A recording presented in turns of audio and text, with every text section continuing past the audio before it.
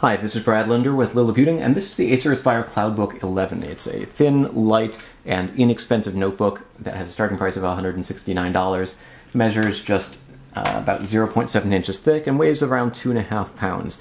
Now, that $169 model only has 16 gigabytes of storage, and for a Windows 10 laptop, which is what this is, it's not really a lot of space for anything other than the operating system. So I'd recommend spending a little bit more money, and for $189 and up, you can get a model that has 2 gigabytes of RAM, 32 gigabytes of storage, which still doesn't give you a ton of space, but gives you a little bit of space for apps and files. And then it also comes with Office 365, a one-year subscription to Microsoft's Office software and cloud storage. The device has HDMI full-size, USB 3.0, a headset jack, SD card slot, and power. And in terms of that power cable, it has a sort of laptop-size, a small laptop-size power brick here. I've seen bigger, I've seen smaller. On the other side, we've got a USB 2.0 port, so it's got a total of 2 USB ports, one of which is USB 3.0. So it's nice to see that even inexpensive laptops that sell for under $200 these days are coming with at least one USB 3.0 port for higher speed USB data connections. It also has 802.11ac and Wi-Fi. Now on the bottom, you'll notice that there's speaker grills near the front, and that's about it for the bottom. There's no other ports. It does have an Intel Celeron N3050 dual-core Braswell processor. It's a 6-watt chip, doesn't generate a ton of heat, so it's a fanless system that generates pretty much no noise either. You could open up the bottom of the case, and you can find a picture of that at liliputing.com, by removing these screws, and then you have to sort of take out these feet and get more screws. But once you do that, you'll notice that while the battery can be taken out, it's not really designed for it, but it can be, and the wireless card can be replaced, there's no really easy way to get at the memory and storage. So if you wanted to upgrade those things, you can't. So it's a small, cheap notebook, and it's sort of what you see is what you get. Now the design I kind of like, especially for a low-cost device. It's got a textured finish here. Doesn't really show fingerprint smudges. And when you open it up, it's got a matte 11.6 inch 1366 by 768 pixel display. It doesn't have great viewing angles, and the colors can be a little bit more muted on matte displays than on glossy screens, but it does mean that it's going to be a little bit easier to use in a window. It doesn't reflect a lot of glare. The keyboard and touchpad are actually pretty nice. It's a little bit smaller. Some of the keys are a little bit smaller than a full-size keyboard, but I like that unlike some Acer models where there's a lot of keys cramped in together here, the page up, page home, page up, page down, home and end buttons, and the arrow keys here are fairly easy to detect with your fingertips, and the volume buttons are up here by the mute button. I've seen other Acer laptops that sort of cram them all into the space down here, which can be awkward. Touchpad is nice and wide and supports multi-touch gestures, including 2 fingers to tap and scroll. And while we've got a rough textured plastic here around the edges, this is smooth. So it's not a glass touchpad, but it feels almost as if it were. So because it has flash storage, it boots relatively quickly for a computer with a low power processor, and it can feel at times when you're launching applications or just doing a cold boot like this a little bit faster and more responsive than something like the Acer Aspire R11, which I reviewed recently, and which has a hard drive, and even though it has a faster processor, it takes much longer time to boot. I'm just going to go ahead and enter my password here.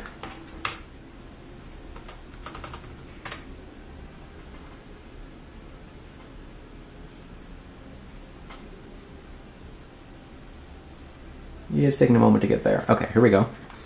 So again, you can see that the screen looks okay from side to side.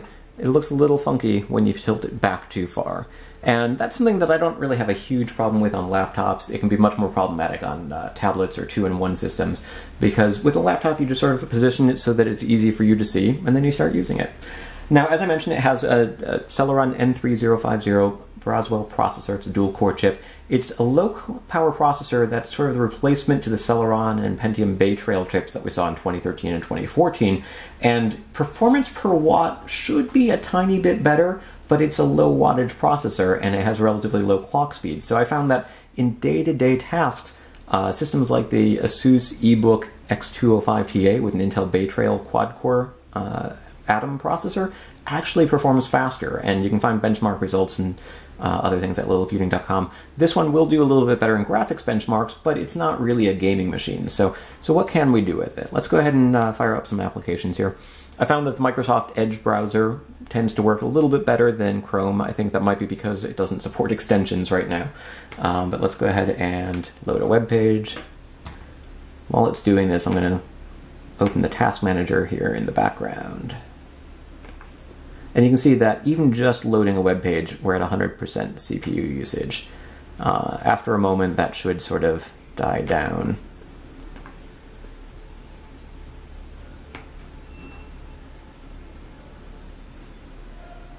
Or maybe it won't. So it does take a lot of resources to do not a lot of work. So we've got one web page open. Let's go ahead and open up a second one.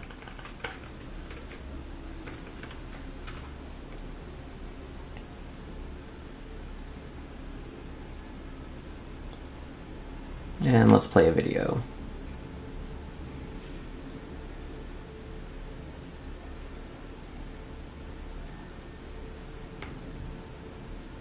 So this is a slow motion video. It's not like the computer's having a hard time rendering it or anything.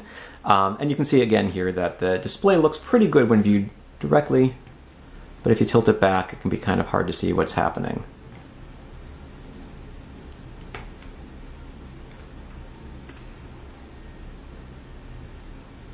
Let's go ahead and stop that and close that window. In fact, let's close all the windows and see if we can get the CPU to go back down. So that's just using the Edge web browser. Now, I tend to work in Google Chrome, and it's a multi-process, multi-threaded application, and I find that if I'm just running one browser tab at a time, okay, we finally got down here to 5%, 9%. If I'm running just one browser tab at a time, it works okay. If I try to open up 3, 4, 5, 6 tabs, which I normally like to do, it can grind to a halt pretty quickly. Leaving some of those tabs backgrounded, not a huge problem, but switching back and forth between tabs or opening multiple web pages at once sort of makes this computer grind to a halt. So if you use it for one thing at a time, I think it's fine. If you wanted to sort of take advantage of the multi-threaded, multitasking capabilities, you might run into a little bit of difficulty. That said, unlike some of the other laptops in this price range, which are largely Chromebooks, you can run any Windows application. You can run Microsoft Office, LibreOffice, GIMP, Photoshop, anything that you like, and then of course it does support Windows Store applications as well. So let's go ahead and scroll down here and fire up the official Netflix app. Now of course you could use Netflix on a Chromebook too using a web browser. I just wanted to show this as an example of a Windows Store application.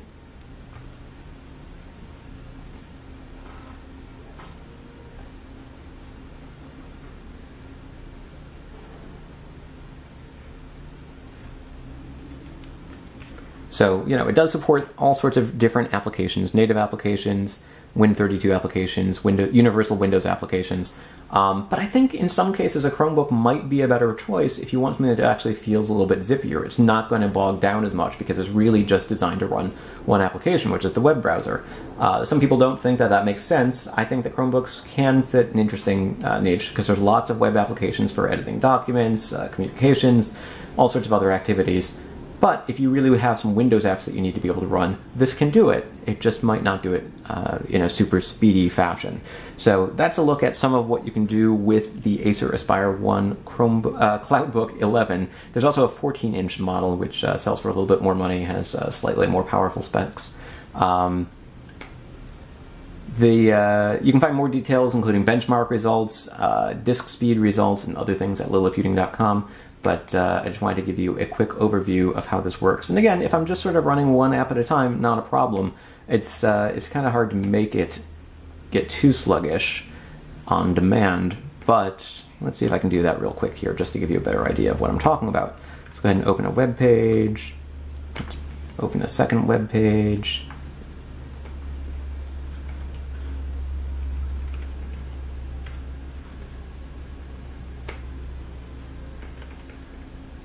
Open a third one,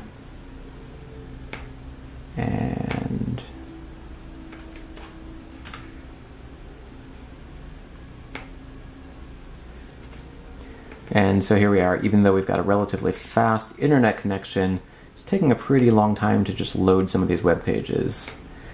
It's not quite as bad as I was hoping I could show you, but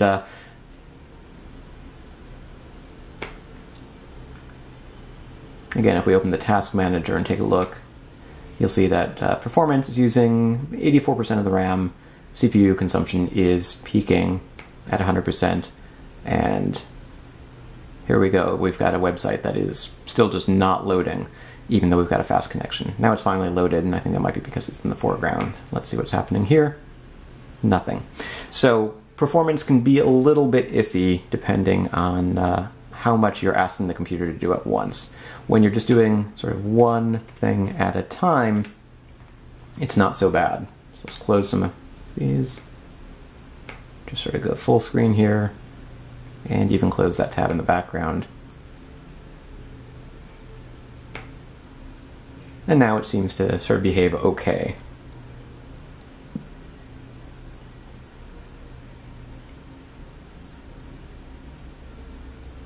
So, not the fastest computer, not the slowest either, but definitely an inexpensive choice. The only real question is whether it's a better choice than some of the other sub-$200 laptops we've seen in recent years, and I think it depends on what you're looking for.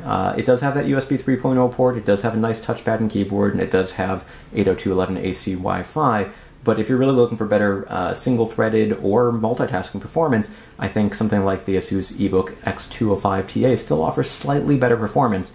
I'll be curious to see sort of over the rest of 2015 and 2016 what other devices in this price range we start to see, because I like wherever this is going. I like the idea of low-cost portable machines that get long battery life. This guy runs for about 7 hours on the charge. It's not stellar, but it's pretty good.